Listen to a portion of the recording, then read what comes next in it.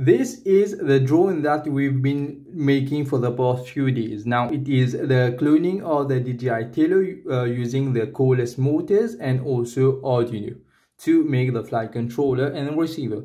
And in this video we will be making the electronic speed controller, the ESC, for the coreless motor, which is a brushed DC motor.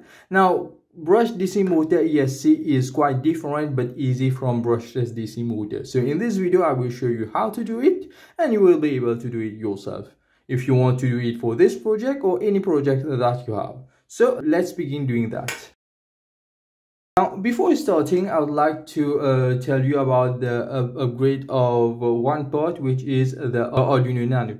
Now in my last introduction of this project, I told you that we will be using the rf-nano, which is right there, if I can get it out. So this is the Arduino Nano, but then I realized that the NRF in the Arduino Nano is using the pin D9 that we have to use for a PWM signal for the motors. So we will not be able to use the D9 if we use the rf-nano. So that's why I'm changing the rf-nano to use the regular Arduino Nano, into which I will solder the nrf-2401 module.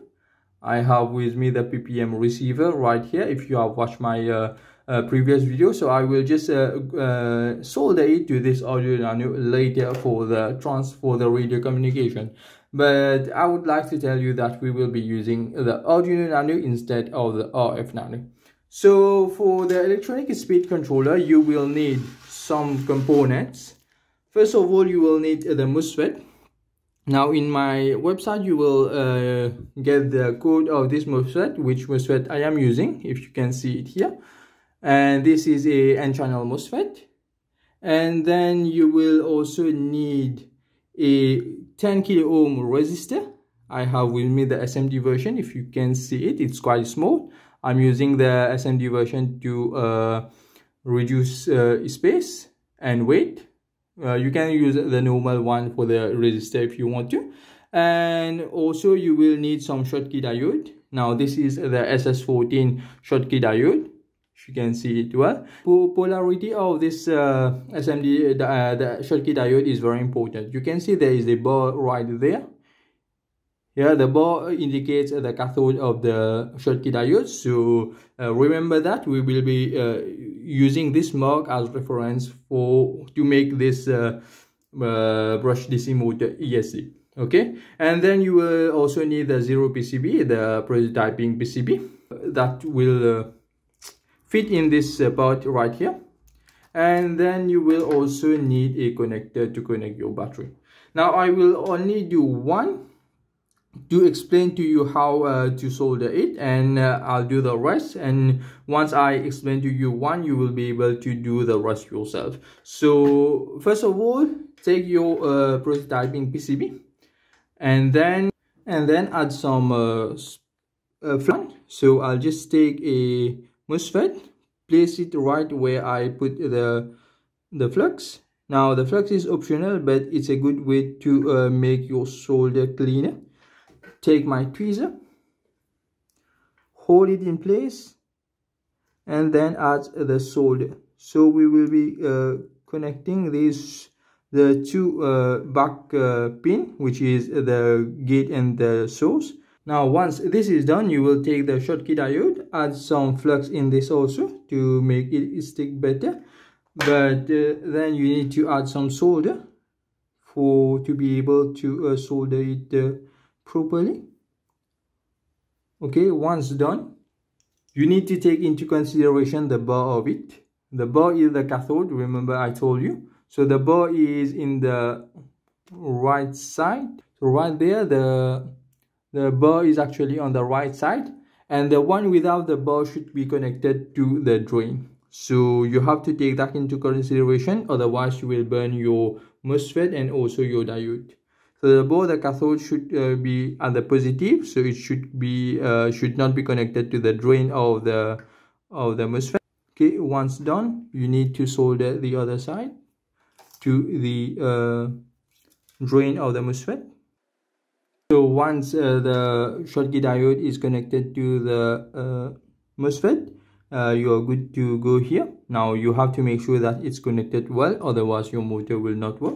Then you will need the 10 kilo ohm resistor right there, and put it in the middle of the two legs at the back of the MOSFET, which is the source and the gate.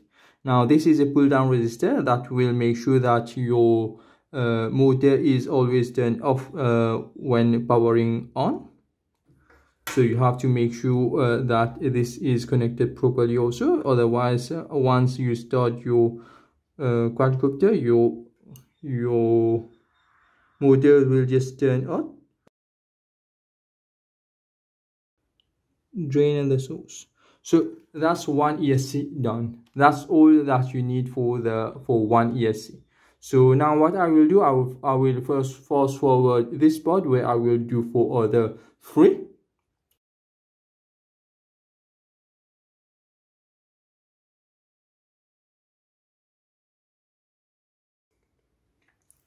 So once you have done the connection as I have done for the first one, and you have already made 4 of it like this, now what you need to do is just to short the left side of the MOSFET.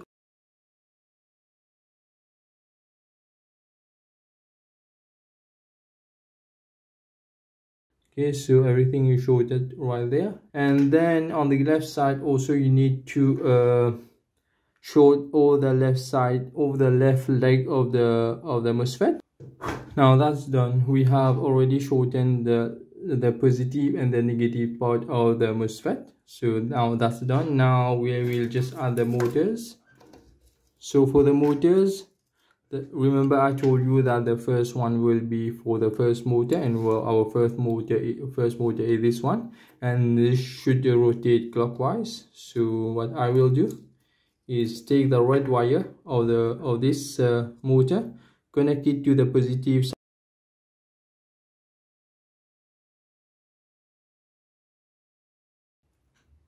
and then there it is. So our Arduino is working fine, and none of the motors are running. So that's a good sign that we have added the pull down resistors correctly.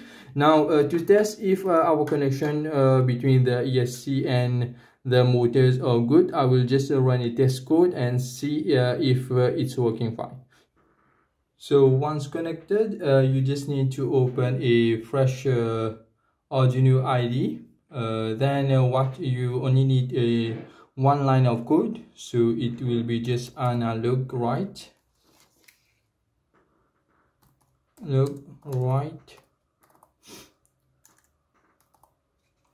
then the pin number. I will test the first motor, which is on pin 3, then add a PWM value. I'll just add 50 at first. Okay, then I'll just upload this to the Arduino. So you can see right there, once we upload the code, the first motor is running fine. So that means our connection for the first MOSFET is right. And if you want to increase the speed, let's just change this one to 6 and the value to 150 for the 6. You see